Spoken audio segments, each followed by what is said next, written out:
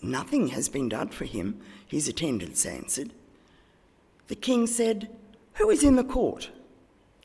Now Haman had just entered the outer court of the palace to speak to the king about hanging Mordecai on the gallows he had erected for him.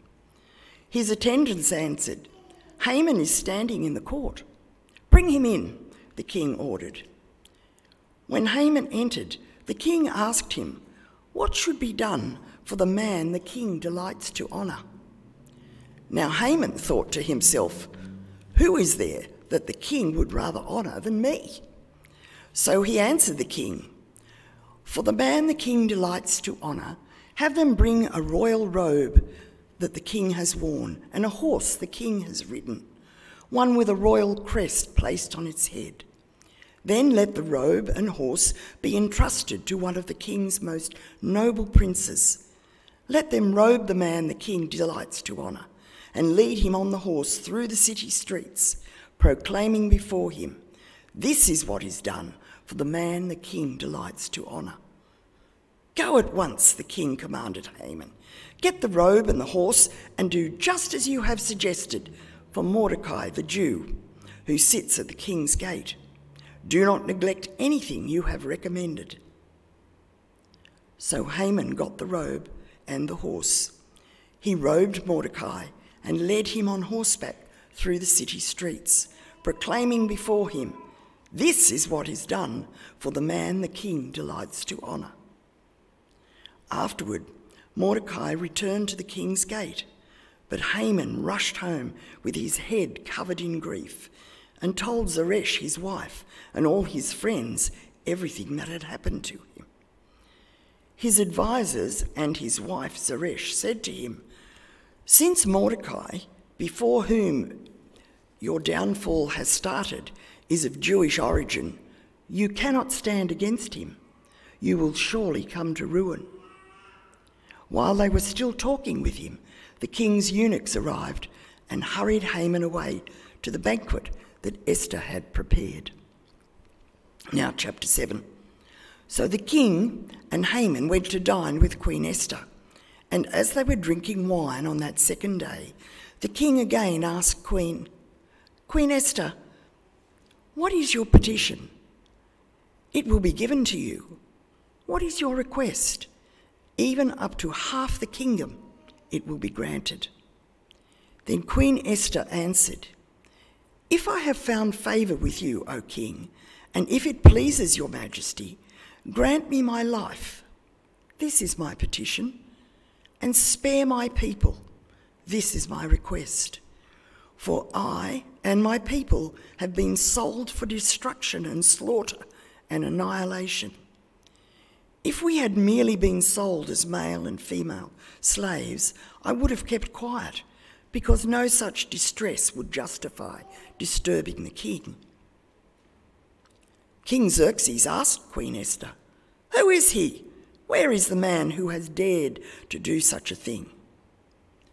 Esther said, "The adversary and enemy is this vile Haman."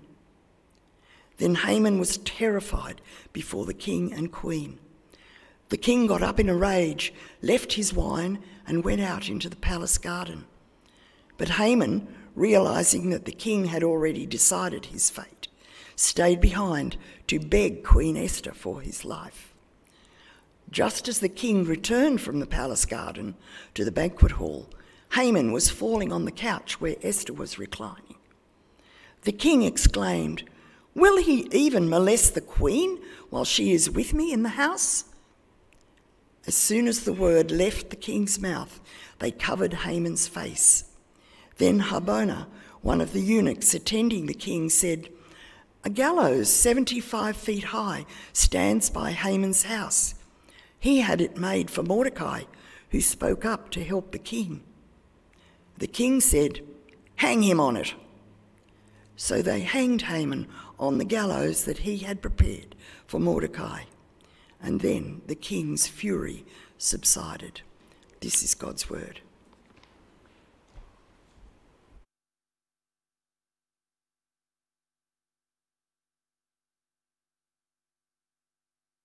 Oh, after the S sewing bit anyway. Well, it's a privilege to open up God's Word again. It's been a while since we've been in Esther, so it was good to have the recap. Thank you very much, Sue. Just before we jump in, as we always seek to do, let's ask the Lord for his blessing on this time.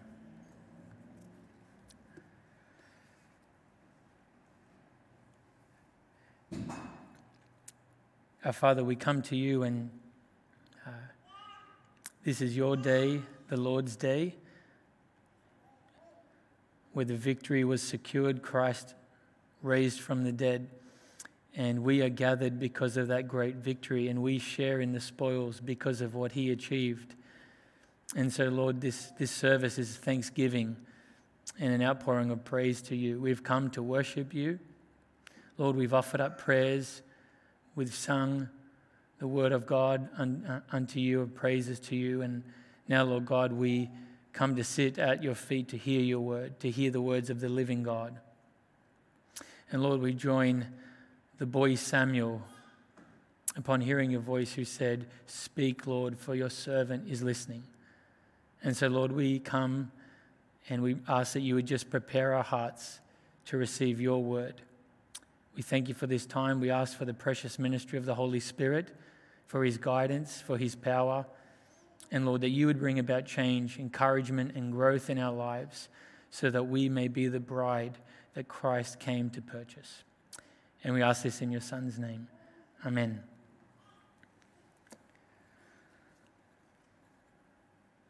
I came across a report, an article of a celebrated animal hunter. His name is Ian Hunter, so he lived up to his name. And on one of his outings and expeditions, he spotted a baby elephant. And being presumptuous and willing to do that which is illegal, he went up to the baby elephant and started to measure out its tusks so that he could harvest them. The baby elephant was obviously distressed as it was grabbed by the tusk. It started kicking in a rage and it trampled the hunter to death. Now, as I went down, I scrolled down in the article and there was a comment by a man named Matt Buckland. And he wrote, and he wanted to chime in on a recent incident that happened to him. And he said that he works as a recruiter, and one day he was on the train and this guy came past him, shoved him out of the way, was incredibly rude, started swearing at him to get lost, and took off down the carriage. Anyway, Matt tried to compose himself, obviously taken back and angered by what had happened to him. Matt makes his way, gets off the train, makes his way to his office. Long behold, he sees sitting outside of his office this same man waiting for an interview. And he was licking his lips. Now, what would the world call those kind of incidents? What would they call it? Well, it was spread out all over the article. What came up time and time again was karma, karma, karma. Karma served. Karma comes from as we know, the Indian religious philosophy. And it could be translated as what goes around comes around. It is the universal principle of giving people what they deserve. But when we think about the idea of karma, the actual notion of it and what it is actually an affront and an assault on God. It is a term that has been hijacked, a biblical principle really that has been hijacked from God, given a new name and given a new origin. But it's nothing more than a repackaged biblical truth and a principle that God operates. Let me read to you Galatians chapter 6, verse 8. It says, "The one who sows to his flesh will reap corruption from the flesh, but the one who sows to the Spirit will reap eternal life from the Spirit." Not just a New Testament principle either. Job chapter 4, verse 8, "As I've seen, those who plow iniquity and sow trouble reap the same." What's the biblical principle? Sowing and reaping. Now, tonight, sowing and reaping is the theme of our passage. This is exactly what we see here. It was helpful with the recap. We've seen Haman has been shamed when Mordecai was honored publicly, and then his wife prophesied about his upcoming downfall, so he's feeling overwhelmed. But last time we were in, we saw that that particular passage, it ended with, as all of this was happening, Haman is hurried away. There's no time for him to process everything that's unfolding. The servants hurry him away to the second banquet. There's no time to reflect. And so we arrive here at chapter 7, and Haman has arrived at the banquet. So tonight, I just want to divide our text into 2 points, really, two sections.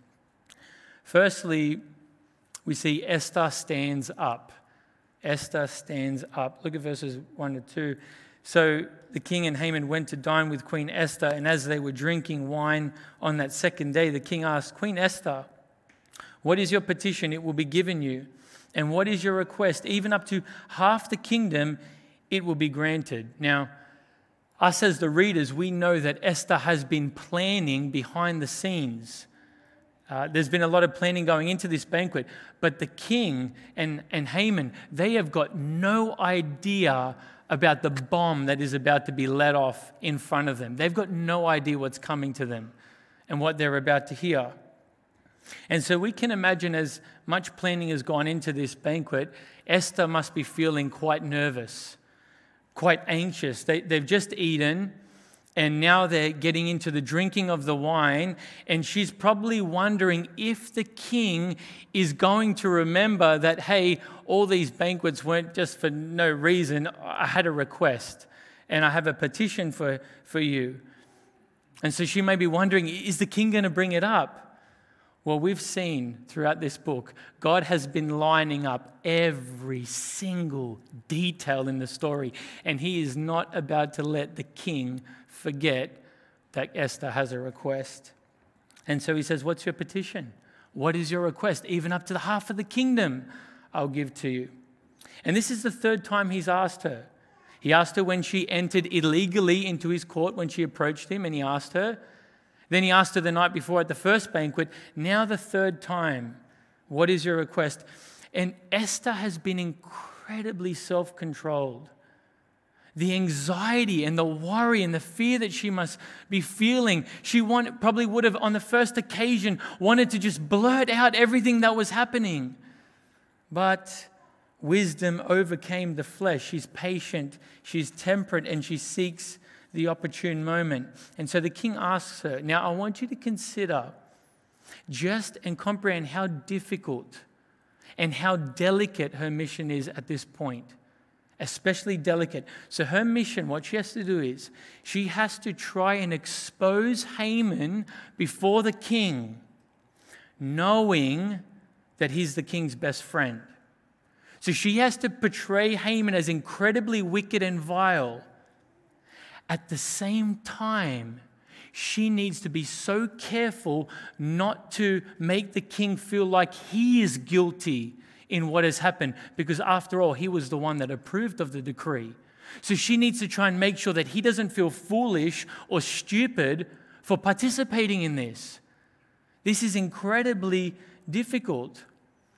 Now, just to give you a bit of context into the kind of man, again, that King Xerxes is and who Esther is approaching, we have an ancient historian who records an event that happened in Xerxes' life, telling us what kind of man he was. There was a man named Pythias, and he came to King Xerxes with a request, just like Esther has a request. And Pythias came with this request, asking that his firstborn son be excused from the war that was going to take place, the king's war. Now, Pythias had a very good relationship with Xerxes, very good relationship. The king had even on one occasion dined at Pythias' house. On top of that, Pythias had been very generous financially in contributing to the costs of this war. So there's a good relationship here. They're friends. And so he makes this request. How does King Xerxes respond to this request? He is so indignant. He is so outraged, he orders that Pythias' son is cut into pieces and the whole army is made to walk through the sun, the pieces of the sun. That is the kind of man that Esther is approaching with a request, and a request that the king has foolishly brought about on himself. So she needs to expose the king's best friend as wickedly vile. And she needs to be so delicate not to make the king feel like he's a fool for signing the decree. This is mission impossible. This is an outrageous task. The odds are completely against her. What you're witnessing is the same old thing we see in the scriptures. This is Daniel being thrown into the lion's den, hoping to survive. This is Shadrach, Meshach, and Abednego thrown into the furnace, hoping to survive. This is David, the boy, standing against Goliath. This is Israel standing in front of the Red Sea with the Egyptians behind them. This is Israel trying to break into the impenetrable walls of Jericho. And this is the disciples who were told to feed more than 5,000 people with 5 loaves and 2 fish. This is impossible, what she is facing. But what do all those people have in common? Every single one of them. What did they have? God was with them. God was with them. That changes absolutely everything. And Christian, I have no idea what some of you are facing. I don't know some of the trials you're going through, and you don't know some of the trials I'm going through. But here's what I want you to understand. The same God is with you. The God of David and Daniel, the God of Esther, the God of Israel watches over you. And he watches over me. Esther here has to face one of the greatest trials of her life. One of the greatest. And she has to face it head on. And friends, we aren't excluded from such trials. We're not. But what does Esther do? She faces it and she stands up. She stands up. Look at verse 3.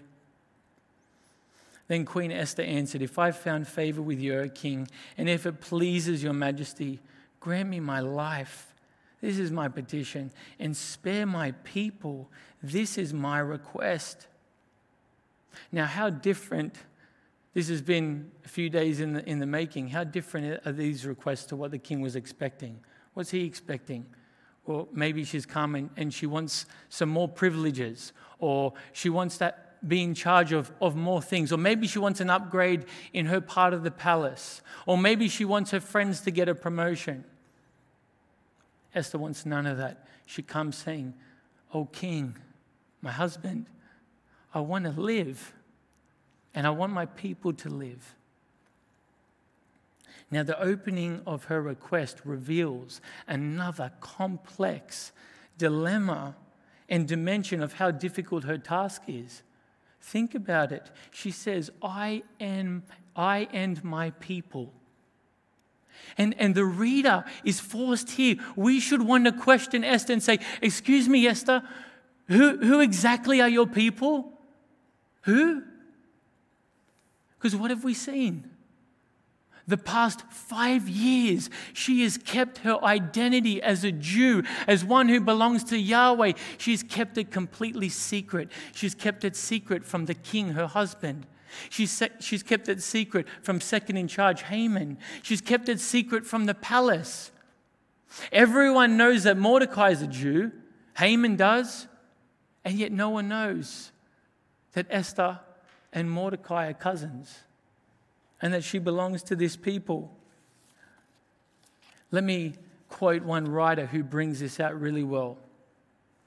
He says, quote, "To hide her nationality that successfully while living among pagans, she must have broken virtually every law in the book of Moses.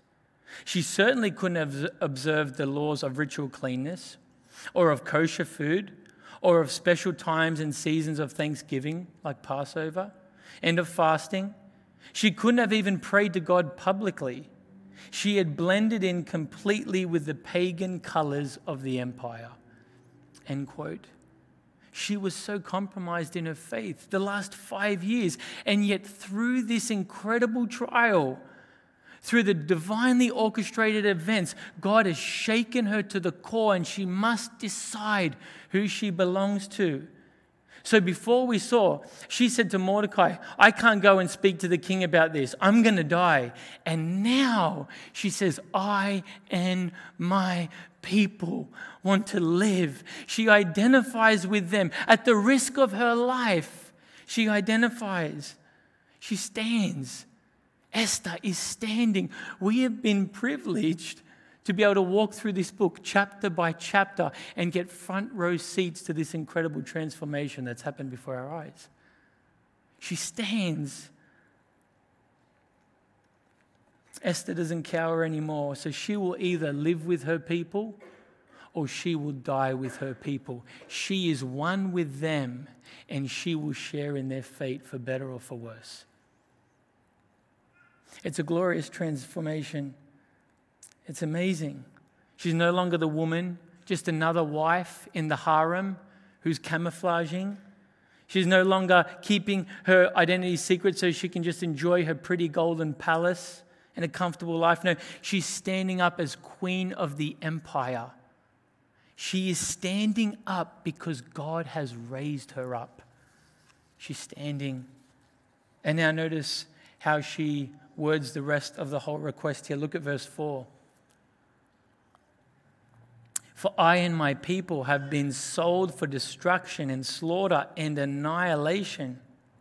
If we'd merely been sold as male and female slaves, I would have kept quiet, because no such distress would justify disturbing the king. Now that is strong language from so beautiful and elegant a queen. I and my people have been sold, and for destruction, to be slaughtered, to be annihilated, to be wiped out as a race, as it were. We've been sold. How were they sold? How were the Jews sold? Well, back in chapter 3, when Haman wanted to convince the king to kill this people, Haman does that. But then he realizes this is kind of going to be counterproductive for the king, because if he wipes out all these people, they're taxpayers. They fund the palace. They fund the expeditions. Every government needs its taxpayers. And he's just going to sign off on killing them all. Haman knows that, so what does he do? In verse 9, he says, and king, I myself will put 10,000 talents into the royal treasury. I'll make up for the loss. Hey, that's no small sum of money, by the way. That is 340 tons of silver. I'll fund it all. And so Esther says, we have been sold to the slaughterhouse, my people. And by the way, king, me included. Me included. I'm in on this. Now brace yourself for the king's response. Look at verse 5. King Xerxes asked Queen Esther, who is he? Where is the man who has dared to do such a thing? He's furious. He's exploding with anger here. Why? Because this plot is against the queen, and she is the king's queen. If you're assaulting the queen, if you threaten the queen, you're laying your hand on the throne. You're assaulting the king himself, and he is furious. Look at the language. Who is he? Where is he? He's furious. Tell me. Proverbs 20 verse 2 says, the terror of the king is like the roaring of a lion. Now we cannot afford now to miss the wisdom in which Esther has spoken. It's incredible. She's just informed the king of a maniacal plot of genocidal proportions, which included the unthinkable of killing the queen as well. But Esther, after saying all that, she still leaves out the identity of Satan's man, of this wicked foe. She leaves out the identity at this point. Why does she do that? Why does she leave out the man's name? She knows that the king is close to Haman, And she knows the first thing that needs to happen, she wants to first arouse the king's anger. That uncontrollable anger first. To arouse his anger. And only once he is angry at the situation, then reveal the target. Now, this is incredible biblical wisdom. This isn't the only time we see it in Scripture. You remember when Nathan the prophet confronted King David. Now, David slept, as we know, with Uriah's wife, Bathsheba, and then he organized the murder of the husband, Uriah. But somehow, in some way, David managed to quieten his conscience through this sin. And then Nathan comes to confront him, but Nathan doesn't come up to him saying, "I know what you did, you wretched king." Nathan doesn't do that. What does he do? He tells him a parable. And a parable that is so shocking that it's going to arouse an emotional response. Let me just read to you again this parable. 2 Samuel 12:1. There were two men in a certain town, one rich and the other poor. The rich man had a very large number of sheep and cattle, but the poor man had nothing except one little ewe lamb that he had bought.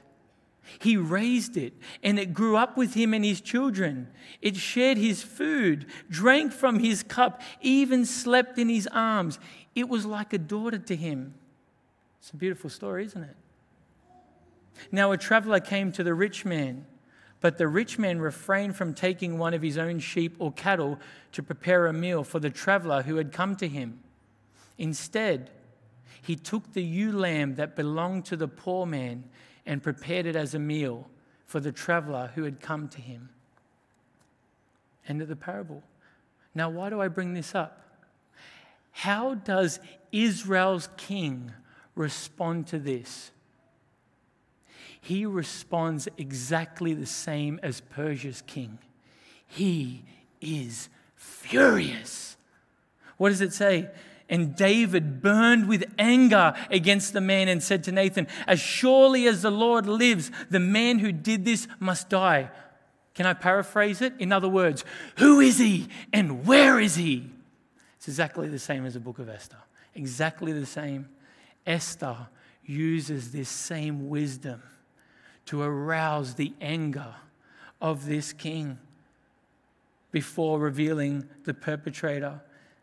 There's so much wisdom here. And the biblical author is trying to show us this is divine. This is not natural wisdom. What is the biblical author trying to do here? What's he trying to communicate? He's spoiling the end of the story for us. He's spoiling it. He's saying, do you remember what Mordecai said? Mordecai was prophesying, she has been raised for such a time as this. She is clothed with wisdom from on high. She's speaking with the wisdom of God, and she will succeed because God has raised her for such a time as this. Yes, the biblical author is saying, yes, the Jewish orphan girl became queen. Yes, she will stand up against the king. Yes, the Jews will be saved. Yes, the Messiah will come. And friends, yes, you and I will be saved because that Messiah will be born. He will live and he will die and be crucified for your sin and for my sin. Don't you want to worship him? Don't you want to? Isn't he wonderful? Isn't he glorious? He is the great Savior. He is the true and great Savior. And some of you, oh, that God would bring you to him tonight, to meet with him. He is the true King. Esther would have been terrified confronting King Xerxes. Absolutely terrified. She couldn't reason with him regarding morals because he was an immoral man. He was bloodthirsty. He was power hungry. She would have been fearful. It took courage to stand up to such a king. Can I make something clear? It does not take courage to come to King Jesus. Let me say it again. It does not take courage to come to King Jesus. What does it take? It takes humility. It takes a broken, repentant, and contrite spirit. And it takes a believing heart, a heart that comes to him believing all that he has said about himself and believing all that he has done. He's altogether different, this king. He's wonderful. Do you know him? Do you know him? It's hard for sinners to come. It's hard for sinners to come because we're proud and unbelieving. It's impossible, right? I'm living proof of it. And Christians, so are you. Well, now the king is rightly indignant, so Esther can reveal the man's name. And now she pulls back the curtain, the shocking surprise, the shocking truth. Look at verse 6. Esther said, "The adversary and the enemy is this vile Haman." Then Haman was terrified before the king and queen. Again, such strong language from a beautiful and elegant queen. The one who did the unthinkable was none other than the king's right-hand man. The one who enjoyed so much favor, so many blessings from the king. The betrayer and foe was the one sitting across the table from the king. Does that remind you of anyone? Who was one of Jesus' right-hand men? Who was one who received untold blessings and favor from Jesus? Who was the secret enemy and the betrayer that sat across Jesus from the table? It's Judas. And the same thing is here. Well, this is our first point tonight. Esther stands up. Esther stands up. Secondly and lastly tonight, we see Haman falls down. Haman falls down. Verse 6, just the middle there. And Haman was terrified before the king and the queen. Now, this is a massive, significant shift in Haman now that we're seeing. How he is portrayed. Yes, he was ashamed before. Yes, he was feeling uneasy about what his wife says. But he moves now from shame to uneasiness. Now he moves to terror. He is terrified. Now, why does Haman think that he's at the banquet? What have we seen? Why does he think he's there? He is the only one in the kingdom who's been invited to the table of the king and the queen. He thinks he's there because he's loved more than anyone. He thinks he's there because he is the favorite. He's basically thinking, I'm part of the throne. I'm sitting with the king and queen. It's like some kind of perverse trinity, the king, the queen, and Haman. This is what's going through his mind. And yet, now he finds out that he's been invited to this banquet for something completely different. Completely different. He's been invited to be exposed for his sins to finally catch up with him and to come out into the light. Now, truth be told, Haman didn't know. We see from the book of Esther, Haman didn't know that Esther was a Jew. He did not know. And so he didn't mean to include Esther in his plan of genocide. He didn't. But what do we see through this? What do we see? The biblical principles. What a man sows, that he will reap. What a man sows, that he will reap. Proverbs 6:27 is so fitting of Haman. It says this, "Can a man scoop fire into his lap without his clothes being burned?" Haman sowed fire, and now he's feeling the heat. He's feeling the heat, and he's terrified here. Look at verse 7. The king got up in a rage and left his wine and went into the palace garden. Now, the king is so furious, it's boiling up so much, he's got to leave the room before he destroys everything.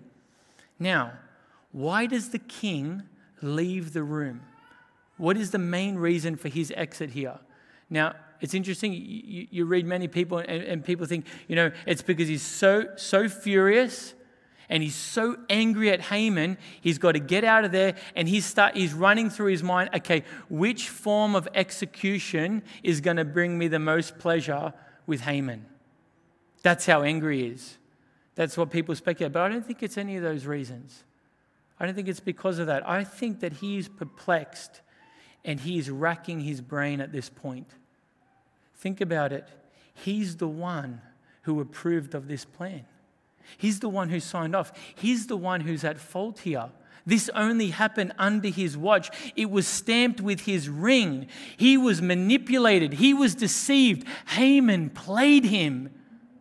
So yes, the king is angry at Haman, but he is just as angry at himself for being fooled. And so he leaves in a rage, working out, how do I deal with this? Because it's got my name all over it. Well, it leaves now just Esther and Haman together at the table, just the two of them. Look at verse 7. The king went out into the palace garden, but Haman, realizing that the king had already decided his fate, stayed behind to beg Queen Esther for his life. Now, Haman knows the king well enough to know that he's now toast. He's seen what happens to people who make this king angry. He knows the outcome. He knows the end of the story here. So he doesn't rush off out of the room to go and plead with his best friend. Doesn't do that. He seeks a mediator in someone else. He seeks a mediator in Esther. Now, we have marveled at Esther's transformation. But what about Haman's transformation that's been unfolding before our eyes? Him who was merciless, begging for mercy. He who signs off on mass genocide, begging for his own life. He who sought to wipe out the Jewish race out of hatred is now kneeling and begging before a Jew. What a change, what a transformation. And now the pieces are aligning in Haman's mind. That very day his wife prophesied that you're going to fall.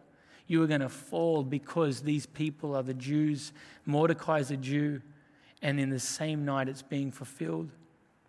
So what is Haman doing here? As we look at this verse 8, what is Haman doing? He's repenting. He's repenting before Esther. What's he doing? He's not asking for justice. He's begging for mercy. He's not pleading his good works. He's pleading for mercy. He's not pleading his innocence. He's asking for forgiveness. He's seeking it. But what do we see? It is forgiveness. It is repentance, Repentance too late. Repentance too late. This should have happened back in chapter 6 when his wife prophesied against him, saying, you're going to come to ruin. It should have happened then. When should he have repented? If not then, on the way to the banquet. If not then, when they sat down at the table. If not then, before he started feasting on all that sumptuous food. If not then, before Esther opened her mouth. But it's repentance too late. It's too late. He's missed the hour of mercy because the sentence has already been pronounced in the king's heart. Does this remind you of anyone again? Does it remind you of anyone? The one who sat at the table with Jesus. The one who betrayed Jesus, who plotted to betray innocent blood, who ended up going through with it. What happened to him? What happened to that man? He got 30 silver coins, but he went back to the religious leaders. And he went to them in the middle of the night and he said, I have betrayed innocent blood. Take the money back. I want out. And they said, we don't want your money. And so he throws the money on the ground. But it's too late. The Son of Man has been betrayed. Prophecy has been fulfilled. And Judas walks the green mile and is hung. Is repentance too late? That famous playwright, Oscar Wilde, said this, quote, no man is rich enough to buy back his past. Repentance too late. Now, while all this is happening at the table, the king's still in the garden. still in the palace garden, trying to rack his brain, figuring out, what do I do with Haman in this mess? Well, Haman's going to solve the problem for the king. He's going to solve it. Look at verse 8. Just as the king returned from the palace garden to the banquet hall, Haman was falling on the couch where Esther was reclining. The king exclaimed, "Will he even molest the queen while she is with me in the house?" Haman's begging is so desperate before Esther. He's now at her feet. He's grabbing onto her legs. He's tugging at her garments. This is a desperate man who knows he's on death row. Now, is Haman trying to molest the queen while the king is out of the room for a moment? Absolutely not. Is Haman, though, touching her in a way that men shouldn't touch a queen? Yes, absolutely. But now Haman, all reason's gone out the window because he's terrified. But God's principle stands. What a man sows, that he will reap. He has showed no mercy, and he will receive no mercy now. So even this innocent action of begging for his life, it is used and deemed as scandalous. He's treated as a criminal for begging for his life. The king pounces as a lion. Look at verses 8 to the end of the passage. The second half there, as soon as the word left the king's mouth, they covered Haman's face. Then Harbona, one of the eunuchs attending the king, said, "A gallows 23 meters high stands by Haman's house. He had it made for Mordecai, who spoke up to help the king." The king said, "Hang him on it." So they hanged Haman on the gallows he had prepared for Mordecai. Then the king's fury subsided. A lot can happen in 24 hours. But notice here, again, the word of God, how sharp it is. The biblical author doesn't want to just tell us that Haman died. He was killed. That's not what the biblical author is interested in. The biblical author wants us to know, how did Haman die? How did he die? Did you see the sowing and reaping language used by the author by the Holy Spirit? Gallows 23 meters high at Haman's house, which he built for Mordecai. And if you didn't get it the first time, he repeats himself. Look again at the end. So they hanged him on the gallows that he built for Mordecai. Do you see what the Spirit's doing here? What he's showing? What a man sows, he will reap. So we've seen here, Haman, through the book of Esther, he's been characterized by pride. He wants glory. He wants acclaim. He wants people to bow to him. He wants them to praise his name. He wants to wear the king's clothes. He wants to ride on the king's horse. He wants to be higher than everyone. Guess what? Now he is 75 foot higher than everyone in the city.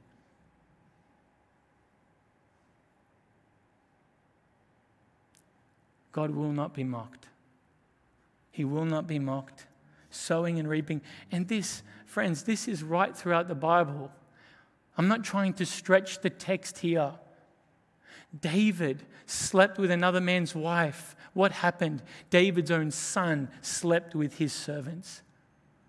Samson decided to make decisions based on the lust of his eyes and not the call of God, and he had his eyes gouged out. Jacob deceived his father, pretending to be Esau. And what happened down the track? His uncle deceived him into marrying Leah instead of Rachel. Friends, this is how God works. This is how God operates. This is how he deals with sin. And so Haman comes to his end. We would do well to heed the words of Psalm chapter 7, verses 15 to 16. Everyone in this room. He who digs a hole and scoops it out falls into the pit he has made. The trouble he causes recoils on himself. His violence comes down on his own head.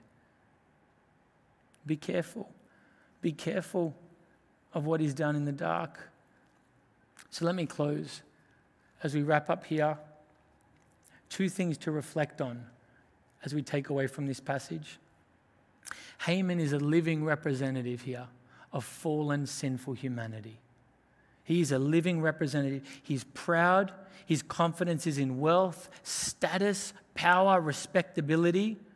He gave up his life pursuing everything that the empire could offer him. That's what he did. And yet, how quickly did his life's pursuit come to an end? He goes from the banquet to the gallows in a matter of moments.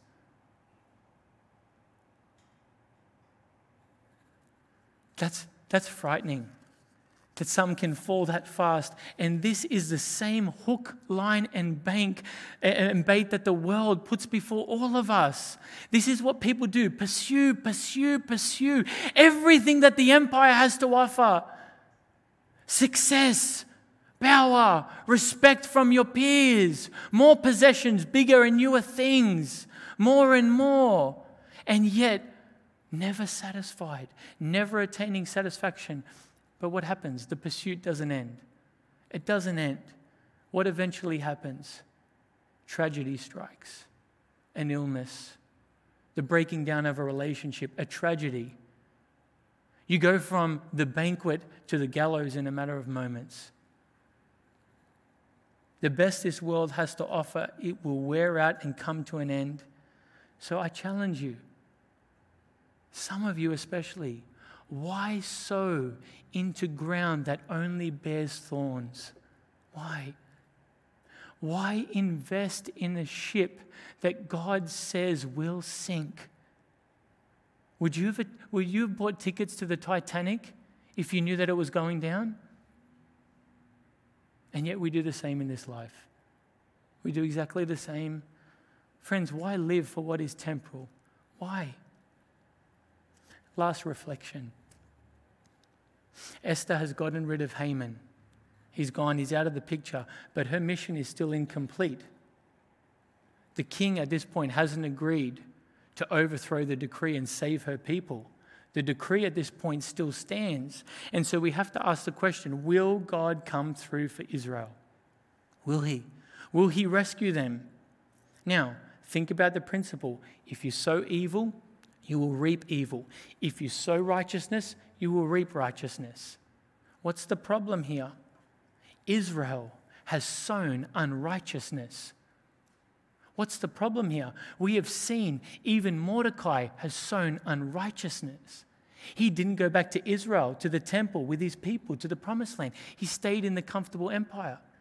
What's the problem? We've seen that Esther has been sowing unrighteousness for the last 5 years.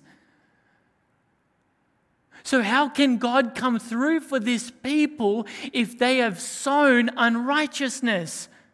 Because do not we reap what we sow, after all? Is that not what we've seen? If God is to rescue the people, it must be dependent upon something other than their faithfulness. It must be dependent upon his faithfulness. That's the only option. If they are to be saved, the faithfulness of God who promised to love Israel, to keep Israel, to make them his special possession, one who would never break his covenant with them. And friends, it is exactly the same for us. What did we sing in that wonderful song before? For our love is often cold. He must hold me fast. Esther would do well to sing that song. What else did it say in that song? He'll not let my soul be lost. Why? I've sown unrighteousness. Why won't he let my soul be lost? What does it say? His promises shall last. It's not dependent upon their faithfulness. It's dependent upon his promises. What's the promise that you and I have? He who did not spare his only son, but delivered him up for us all. And we take refuge in that. So again, I ask you, do you know him? Do you know Jesus? Do you follow him? Some of you, it's time to stand up. For so many years, you've kept it secret and you've dishonored him. It's time to stand up. And for others of you who are faithful, don't be terrified before your king. He says, come to my throne with boldness.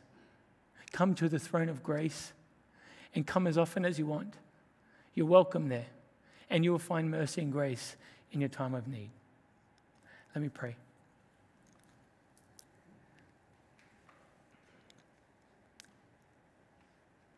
Father, we thank you for your word. And Lord, we thank you for your faithfulness that is on display. Each of us have sown so much unrighteousness. And if it were not for you to change that seed that we had sown, we would all be perishing right now. Some of us would be in hell, and some of us would be heading there very soon. But you rescued us, God. You made great and precious promises to us. We thank you for sending your Son. We have no hope apart from him. But now we've come to love him because he first loved us. We praise you for the greatness of your sacrifice. Lord, we confess even this week, even this month, our love is going to grow cold at points. And so we say, oh God, you must hold us fast. We rely on your promises. That's all that we have. That's all that we rely on. Lord, we thank you for our time in your word. May you bless it to each heart, I pray. In Jesus' name, amen. Let's sing together.